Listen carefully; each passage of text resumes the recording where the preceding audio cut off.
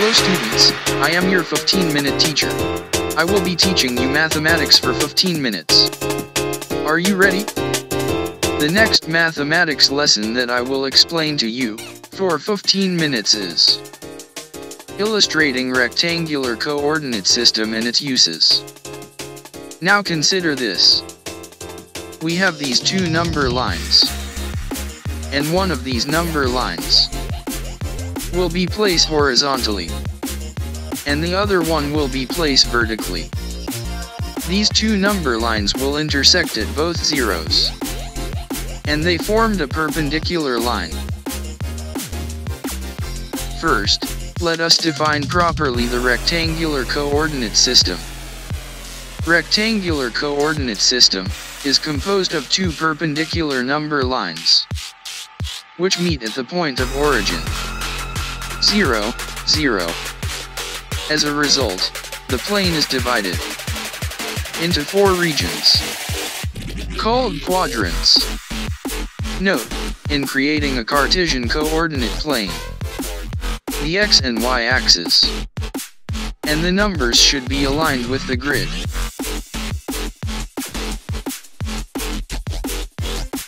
Now, let us identify the parts of Cartesian coordinate plane. First is origin. It is the point of intersection which is 0, 0. X-axis. It is the horizontal line that is found on the plane. It is also known as abscissa. Y-axis. It is the vertical line that can be found on the plane. It is also known as the ordinate. As you can observe, the plane was divided into four regions. It is called quadrants. The quadrants are named counterclockwise. We will start at the upper left region. It is named quadrant 1 or first quadrant. Next would be quadrant 2 or second quadrant. Lower left would be the quadrant 3 or third quadrant. And the last would be the quadrant 4 or the fourth quadrant. In the first quadrant, the x-coordinate is positive, and the y-coordinate is also positive. Moving in counterclockwise direction. The second quadrant, the x-coordinate has a negative value, and the y-coordinate has a positive value. Moving on. In the third quadrant, the x-coordinate has a negative value, and the y-coordinate has also a negative value. And the last region, the fourth quadrant, the x-coordinate has a positive value, and the y-coordinate has a negative value. Now let us try to plot a point on a plane, and determine what quadrant they lie. For an instance, we have point A. This point lies on quadrant 2 or second quadrant. So, we categorized point A is in the second quadrant. We have another point, point B here, which lies on the fourth quadrant. So we categorized point B is in the fourth quadrant. Point C is marked here, which lies on the third quadrant. So we write point C is in the third quadrant. And this is point D, which lies on the first quadrant. We have point D is in the first quadrant. Now let us try this point. Point E. Does it lie on the second quadrant or third quadrant? We say that point E lies on the x-axis. What about point F? Yes. Point F lies on the y-axis. Now this time, we will be identifying the coordinates of a point with help of the Cartesian plane. Always remember that the coordinates of a point consist of x and y. Now let us try point A. In identifying its coordinates, we need to create a horizontal line along the y-axis from the given point, and a vertical line along the x-axis from the given point. Example: point A.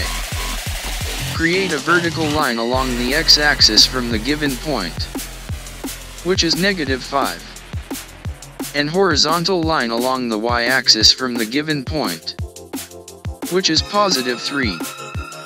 So therefore the coordinates of point A is -5, +3. Now let us try point B.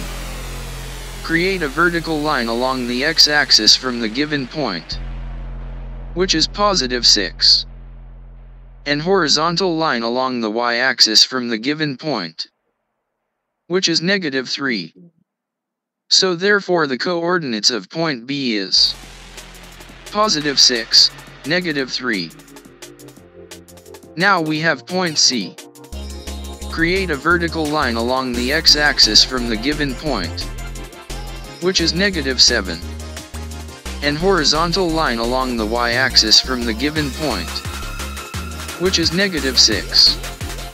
So therefore the coordinates of point C is -7, -6. Now let us try point D. Create a vertical line along the x-axis from the given point, which is +2, and horizontal line along the y-axis from the given point, which is +2. So therefore the coordinates of point D is +2, +2. Let us try point E. Create a vertical line along the x-axis from the given point, which is -7, and horizontal line along the y-axis from the given point, which is 0. So therefore the coordinates of point E is -7, 0. Let us try point F. Create a vertical line along the x-axis from the given point, which is 0, and horizontal line along the y-axis from the given point, which is +7. So therefore the coordinates of point F is 0, +7. This time, we will be plotting a point. The coordinates of a point is given. Then we will plot the point. In plotting a point, we will remember these steps. 1. Draw a vertical line through the x-axis. 2. Draw a horizontal line through the y-axis. 3. The point of intersection of these lines would be the position of our point. Let us try point C. Point C has a coordinate of -4, -6. First, we will create a vertical line to -4. Second, a horizontal line to -6. Third, the intersection of these lines would be the position of our point. So point C is located here. How about point U? Point U has a coordinate of +3, +5. First, we will create a vertical line to +3. Second, a horizontal line to +5. Third, the intersection of these lines would be the position of our point. So point U is located here. We have point T. Point T has a coordinate of -7, +2. First, we will create a vertical line to -7. Second, a horizontal line to positive 2.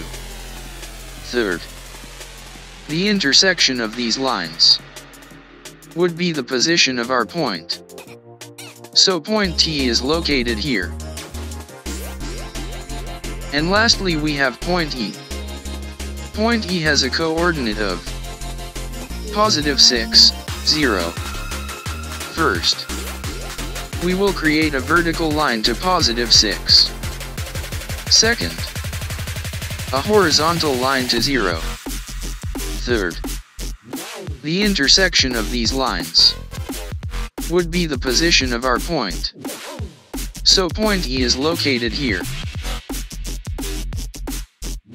Uses of Cartesian coordinate plane.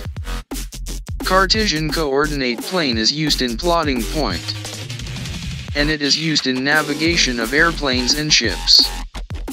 It is also used in locate an area in a map. It also used in GPS, and is also used in locating a country, longitude and latitude. Fun fact: the one who improvised Cartesian coordinate plane was René Descartes. The story behind it was, when he was watching a fly on the ceiling from his bed, he wondered how to best describe the fly's location, and decided that one of the corners of the ceiling could be used as a reference point. That's how Cartesian coordinate plane was created. He was a French mathematician, a philosopher, a metaphysician. He is also known as the father of the modern philosophy. That's it, we are done in illustrating Cartesian coordinate plane.